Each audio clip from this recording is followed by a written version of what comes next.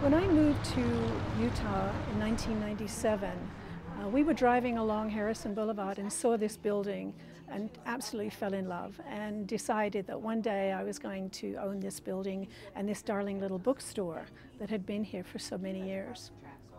I approached the owner of the store if she would be willing to let us move into the bookstore. We were in the coffee business at the time, and we owned a very successful little coffee shop down in Layton. But we decided we would like to come up here into Ogden. At that time, she was kind of resistant to the whole idea.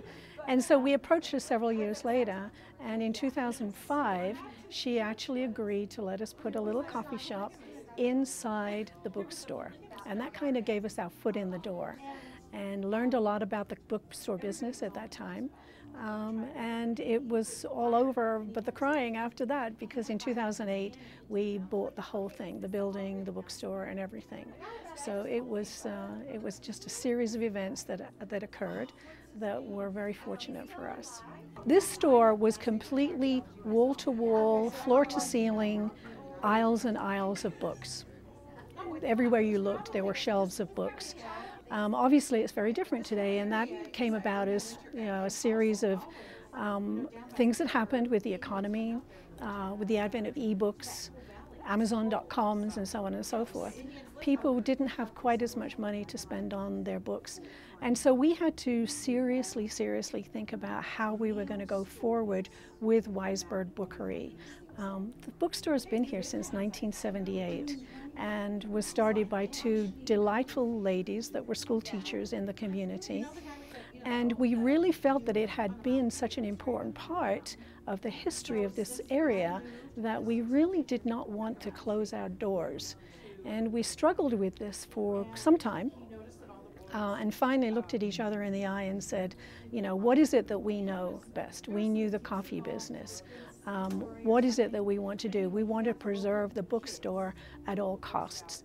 And so we decided that we would rearrange things a little bit after we purchased the building, rearrange things a little bit to make it more of a community gathering place. And of course, coffee and books is a perfect combination for that.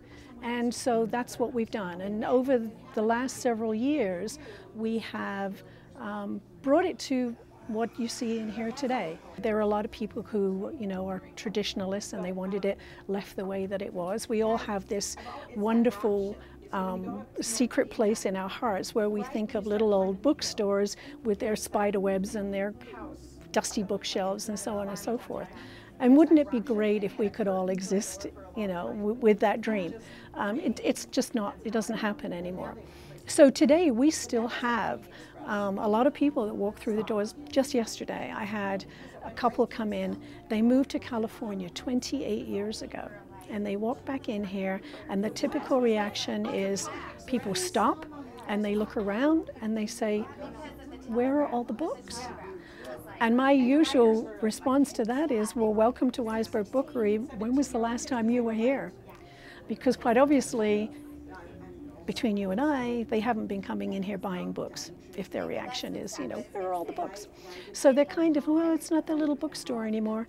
No, it isn't. It isn't. Sadly, little bookstores don't exist unless we do something a little bit more appealing to the community. So this is the niche that we found, and it's working well for us. I had the impression that most people were like myself. They would come in and they would look for a book and they would browse the shelves, and then they would leave, or they buy a book and leave.